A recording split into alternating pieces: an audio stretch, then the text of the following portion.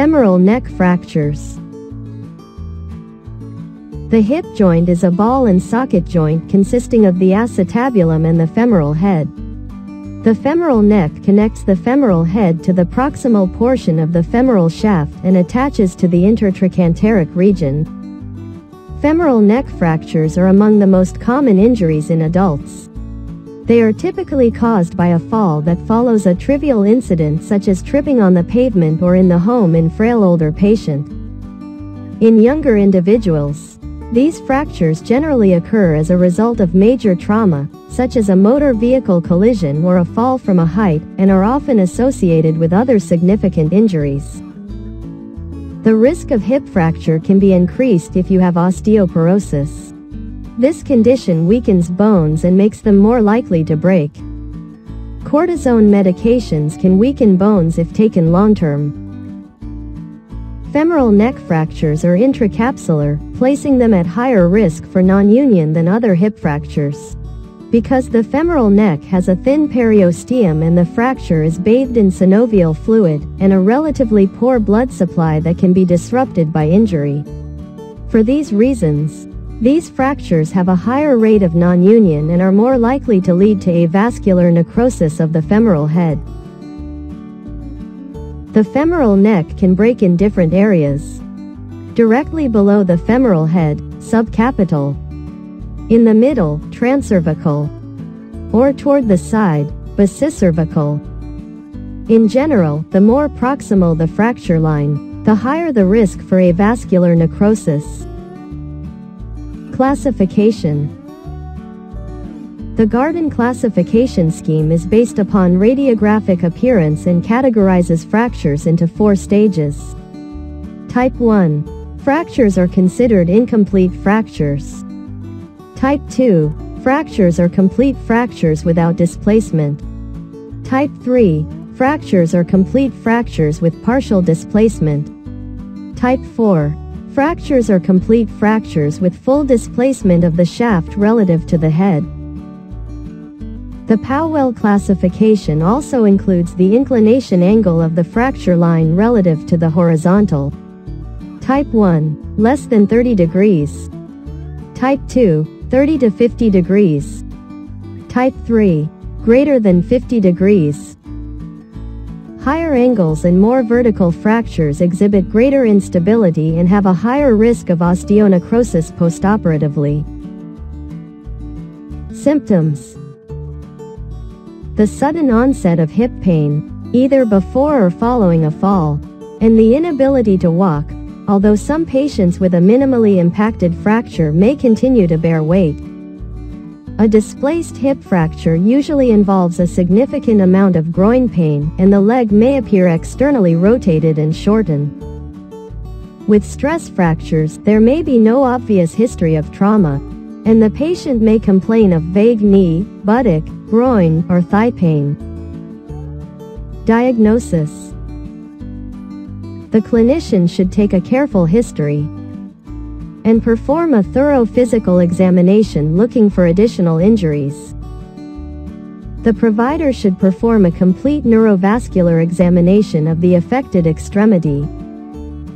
Plain radiographs of the hip, including an anterior-posterior view with maximal internal rotation and a lateral view, should be obtained in all patients with a suspected hip fracture.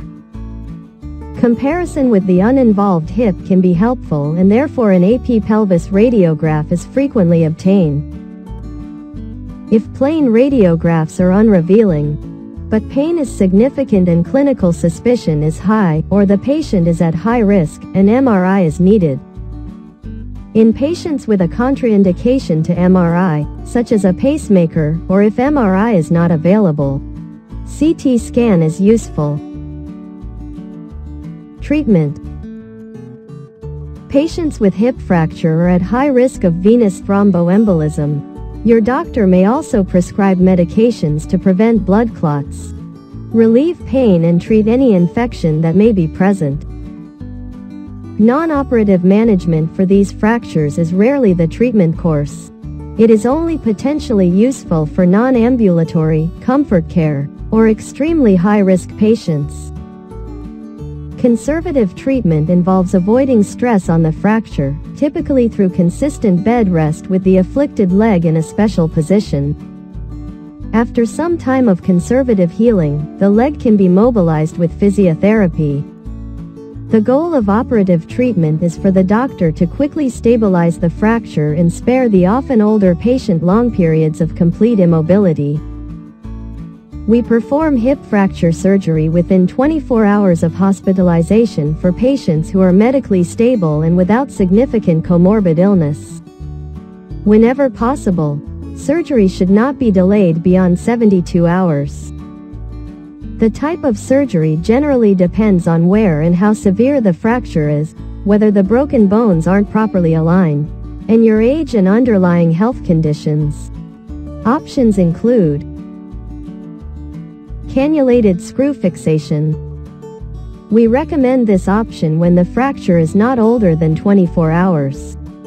The fracture is not displaced. The patient has good bone quality and there are no signs of osteoporosis. Young patients, less than 60.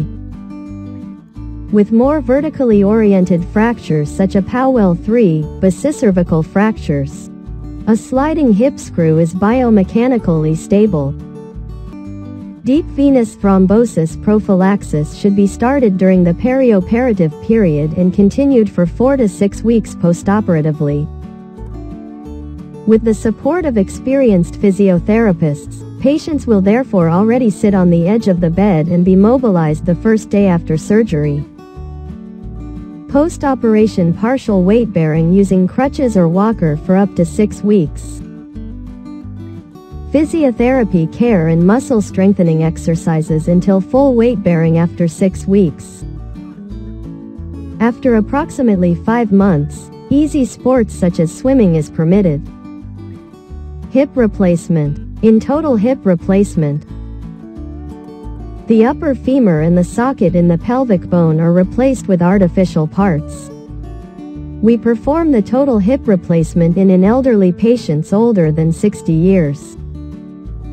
In some situations, the socket part of the hip doesn't need to be replaced. Partial hip replacement might be recommended for adults who have other health conditions or who no longer live independently.